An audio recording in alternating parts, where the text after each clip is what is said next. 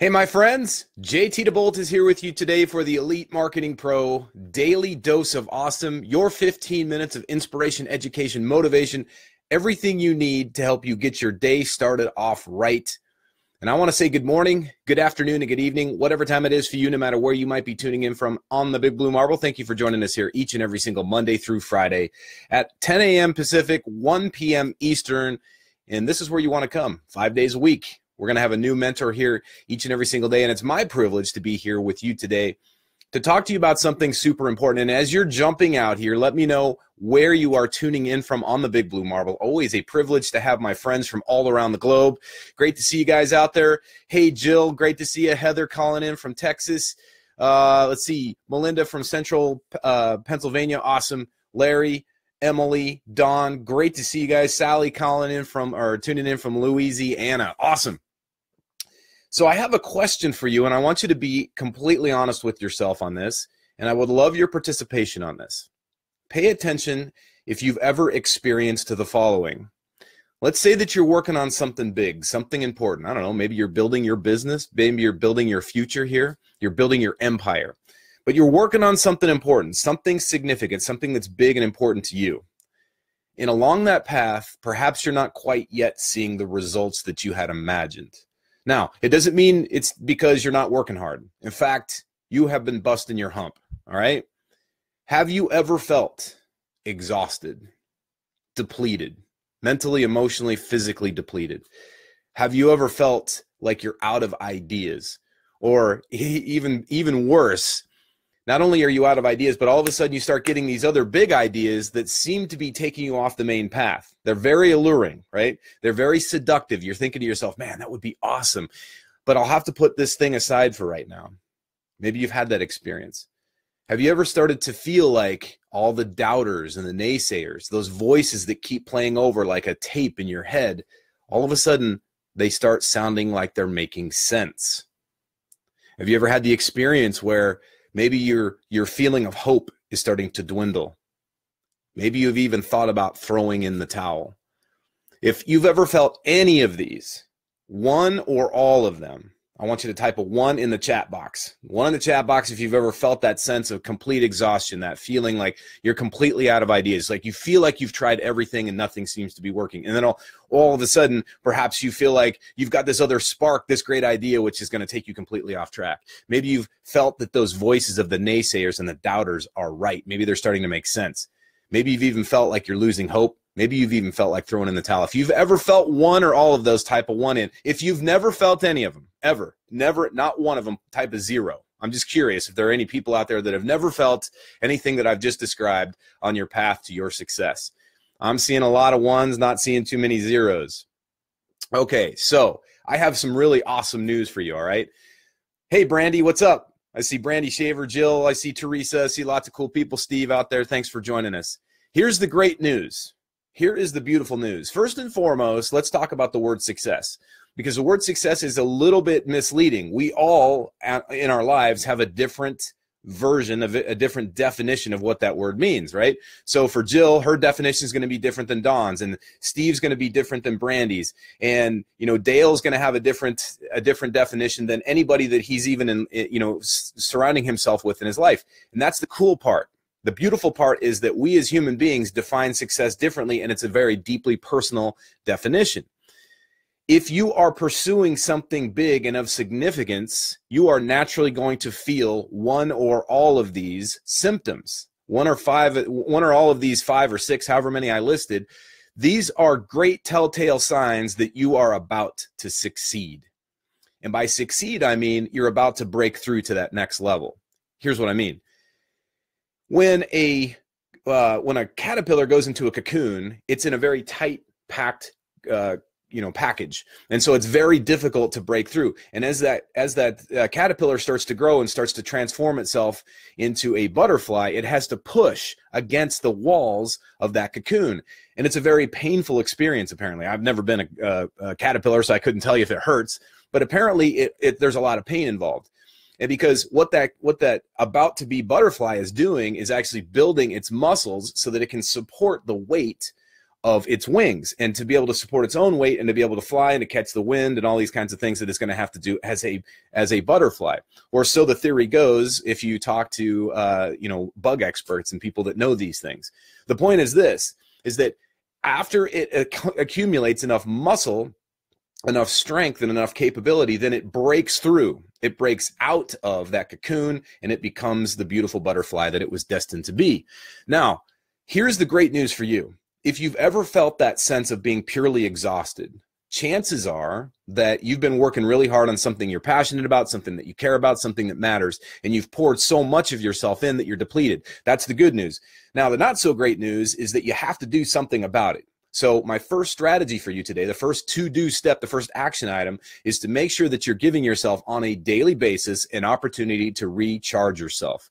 Now, I recommend, I talk about the Pomodoro technique quite a bit. That means that if you're working on something, you work on just one task at a time, because multitasking will actually wear you out faster than just about anything. But you work on one thing at a time for a set period of time. I recommend between 20 to 50 minutes. So if you're somebody who struggles with focus, maybe you just start focusing for just 20 minutes on one thing or a half hour. But at the end of that hard work where you focus on just one thing, that deep work, then you take a 10-minute break. Now, that 10-minute break has got to be designed where you don't do anything. You're not checking your email. You're not going on social media. You're not checking your text messages. You're giving your brain, your body, your soul a chance to recharge. This is your opportunity to take like a 10-minute vacation, if you will. I also recommend doing something physical. Now, I love to work out. I have to be completely transparent. I've had a very busy morning. I haven't had my chance to get my workout in yet, but that's coming up here in the next several minutes. When you work out, when you physically move your body, you might be saying to yourself, but JT, doesn't that deplete you? And the answer is yes, temporarily. But what it actually does is revive you. It actually fuels you. It gets that oxygen blowing through your blood system and allows your muscle tissues and your body tissues to regenerate and rejuvenate. So make sure you're doing something physical, and also make sure you do something that you love to do. If you love to listen to music or play music, if you love to listen to comedy or maybe even perform comedy, if you're somebody who likes to write or read, something that fuels your body or fuels your mind and soul, I would recommend staying away from things that weigh you down, like the news. There's never anything really great on the news because it's not designed to recharge you, okay? If you're somebody who's really super into that kind of stuff, go for it, but you've been warned. Okay, so if you've ever felt exhausted, chances are it's because you've been working hard, just like that caterpillar trying to break out of the chrysalis to become that beautiful butterfly. If you've ever felt that sense that you've tried everything, you're saying to yourself, I'm all out of ideas. Here's the good news. You haven't tried everything. If you had tried everything, you would succeed. There's a great way of thinking about this. It's never over until it's over, right? It's never over until you decide that it's over. You can declare when it's over. If it hasn't worked out, stand by. It's about to break out. You just have to give yourself an opportunity to stick in there long enough. And the one thing that I would tell you about this is that what I like to do anytime I feel like I'm out of ideas, I never say to myself, I've tried everything, because that's simply not true. That's just not accurate. But what I do say to myself is, I've tried everything that I know to do. What might I do differently? Who might I reach out to? And what might I ask them? And when I think about it in terms of that, when I think to myself, okay, now what might I do differently? The chances are that you're going to come at something from a different perspective and say, you know what, geez, I hadn't thought of it that way. Let's try this. It might be something completely unscripted. It might be something that you've never done before. It might be something that is going to push you past your comfort zone, take you outside your comfort box. But when you do that, you just might find yourself breaking out of that cocoon, so to speak, and really be able to spread your wings and soar. So if you feel like you're out of ideas, go to a place of inspiration. Again, personally, I love to work out hard. I'm not talking about just kind of a light jog or a little bit of a sweat. I'm talking about that point where I feel like I'm absolutely going to pass out or maybe even lose my lunch. If I work out that hard, I usually find some great ideas and solutions to the challenges I'm up against. And then, of course, the shower afterwards. Now, I personally love to take ice showers, like cold showers, but it's getting a little bit chilly here in the Pacific Northwest. So sometimes that nice hot steam shower feels pretty good, and it unlocks a lot of great ideas. That's what works for me. The question is, what works for you? I want to know what you do. Type it into the chat box. Type into the chat box what you do to unlock your creativity, because what you do to unlock your creativity may help somebody else out, and that's what we're here to do. We're here to help each other out in this awesome community called Elite Marketing Pro. So go ahead and type into your chat box some of your strategies and techniques that you use to unlock your creativity. Now, Here's the other thing that I was talking about. If all of a sudden you're up against the stops, you're exhausted, you're tired, you're kind of, maybe you're even a little bit heartbroken because things aren't going the way you thought they were going to go. You feel like you've tried everything, and then all of a sudden, shazam, you've got this amazing idea, but you know deep down inside that it's the kind of idea that's taking you off the path, right? You're thinking to yourself, instead of building my business, instead of working on my Facebook ads, what if I went out and opened up a bakery? Or what if I went into join the circus? You know, like all of a sudden you get this like inspiration. You're like, wow, that'd be pretty cool. But you know deep down inside that it's taking you off your path. Okay. If that's ever happened to you, here's the great news. Go with it for a temporary time. Just allow yourself to indulge that little fantasy. I'll let you know what my personal fantasy is here in just a second. But I want to let you know that there's an actual scientific backing to this. It's okay to fantasize about things that are probably not in your best interest, right? Something that you may never do, or perhaps it is something that you can do, and you use your current path, your current journey, your current mission to help get you there. So what is my personal fantasy? First of all, I want to know, is anybody typing in here? My chat box is a little bit slowed down. So if you guys have been adding your suggestions on how to unlock your creativity, I want to say thank you very much for that. I'm not seeing them right now. It'll probably unlock itself in just a moment. So what's my little fantasy? Ever since I was a kid, those of you that know me know that my dream was to be a Blue Angel. I wanted to fly for the U.S. Navy's flight demonstration team, the Blue Angels. I wanted to be in air shows. I wanted to do all that cool dynamic stuff. And it didn't end up working out for me because the path that was selected for me by the U.S. Navy was to fly surveillance and reconnaissance. So you had to be a fighter jet pilot in order to go be a Blue Angel. I did not fly fighter jets. I flew surveillance and reconnaissance. It was still an awesome career. But that dream is still alive in the heart and chest of old JT right here. So my fantasy is to own my own jet, my own, and you can actually buy these things for about the cost of a high-end exotic sports car. They're not, you know, it's not this like tens of hundreds of millions of dollars for a fighter jet. And so my thought was, man, it would be so awesome to have my own jet and to get proficient enough and to get trained enough and to get qualified to be an air show demonstration pilot and go fly around and do these things. Now, it's a pretty extraordinary, fantastic dream. Fantastic in the sense that it is like borderline fantasy. But here's the thing, when I'm working really hard on something and I'm up against the stops, or I have a frustrating thing like something that just happened to me yesterday, something that I thought was a sure thing, something I thought it was a slam dunk, a home run, I thought we were going to have a great outcome from yesterday's effort, and it ended up being a huge dud because of a technical error on my part, I sit back and say to myself, remember that dream about being an air show pilot, flying your own jet. Now get your ass back to work and make it happen. Because I know that my dreams are fueled by my ability to go out and serve other people, to help lead people and help take them to a new level in their business, their career, and their life.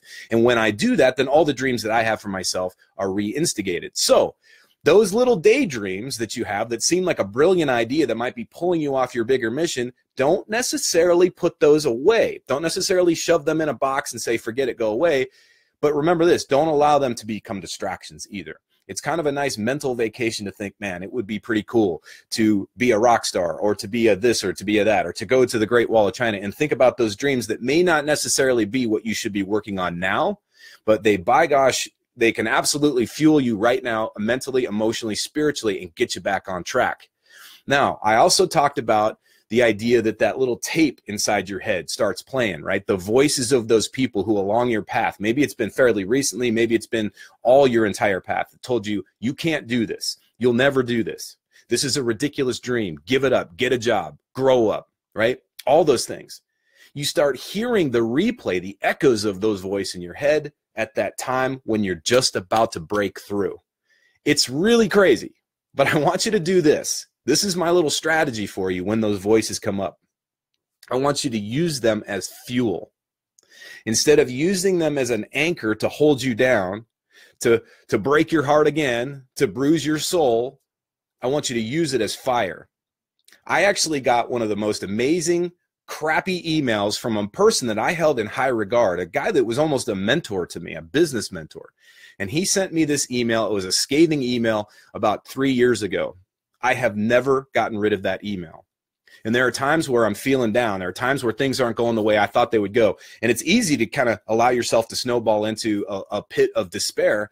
But I'll look at that email and, man, that pisses me off. It fires me up, and I think to myself, I'm going to prove this guy wrong. Not for the sake of proving him wrong, right? It's not about that. It's not about revenge. It's not about trying to prove people wrong so you can stuff their ego in the mud. But it's about proving yourself right. And it's about demonstrating through your actions. It's about demonstrating through your resilience. It's about demonstrating through your courage that you have what it takes to succeed, because, my friend, you do. You do. So when you're starting to feel those feelings of like, man, maybe the haters and the naysayers were right. Maybe they had a point. What was I thinking? Go back and listen to the voice again. Laugh. Kick your feet up and say, it's time for the next chapter. It's time for the next round. Ding, ding. Let's get going. Get your dukes up. Get yourself back to work.